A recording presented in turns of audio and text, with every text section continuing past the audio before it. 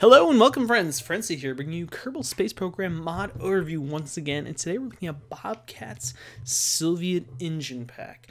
That's right, you can see here in front of you, we're taking a look at some of these engines because they are probably some of the best looking engines that I've seen in terms of modeling and textures. They're just really detailed, they're really intricate.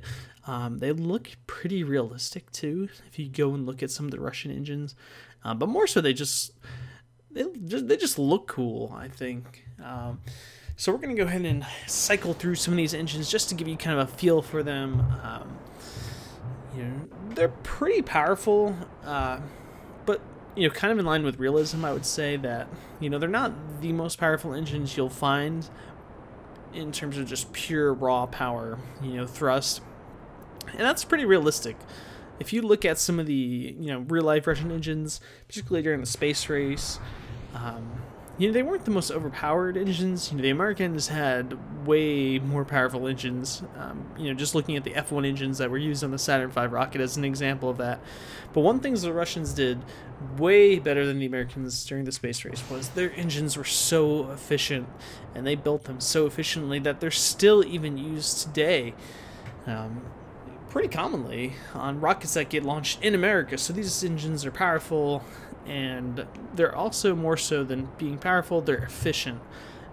And that I think is true in KSP too. I think you'll see that pretty well a little bit later when we kind of launch a vehicle with some of these engines, that they're pretty darn efficient, which is really nice. So not the most powerful, but certainly the most efficient that I've seen, or some of the most efficient that I've seen that you can get for kind of traditional chemical rockets, not nuclear engines or anything like that. So pretty cool. We're just kind of firing through here. You can kind of get a feel for what they look like when they fire, and they look pretty cool too. They have some really nice, some smoke effects you'll see in a little bit here. It's a very powerful engine there.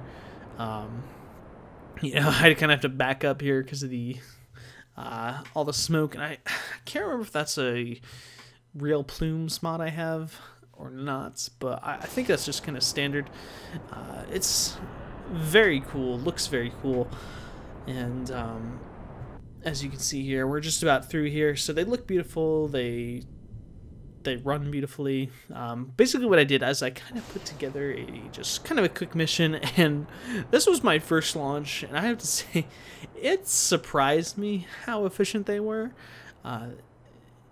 It was mind-blowing. I did not expect to get as far as I did with this core stage. I was really just kind of hoping to go up and get into orbit really a little bit. That was kind of what I was planning to do with this mission, but as you'll see as we progress here, it went a lot farther than that.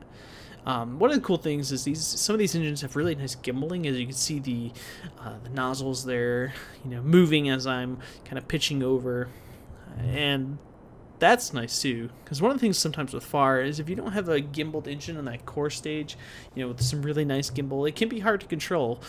You will lose control pretty easily, but I almost lost control for a moment, if you kind of saw there, but I managed to hold it together thanks in part to these engines. They gimbal well as well, which is, for my money, one of the most underrated parts of an engine is, can it, gimbal? Does it have the gimbaling to compensate, for, doing a pitch program as I'm doing here? So we're moving along pretty quickly here, and again, these engines, they're powerful. Very, very powerful. And we're just kind of moving along, scooting along here, and we have hit orbit. And if you notice, I still have that core stage, and I still have some fuel in that core stage. So I thought, why not go to the moon, see how far these two engines will actually take me. So you see here, I ditched this, and it kind of comes apart, and I'm going to go ahead and test it out and see if I can land on the moon. Which, as it turns out, I could. And I probably, honestly, I could. I cut it off a little bit at the end here, but I probably could have made it back to Kerbin. I basically bounced around. And, this was not my first attempt at actually putting it down, so I bounced around a lot, so I lost quite a bit of fuel doing that. But I probably could have got it back to Kerbin, which is pretty cool. Well, hopefully you enjoyed. Feel free to subscribe, like, comment, and I will see you guys next time.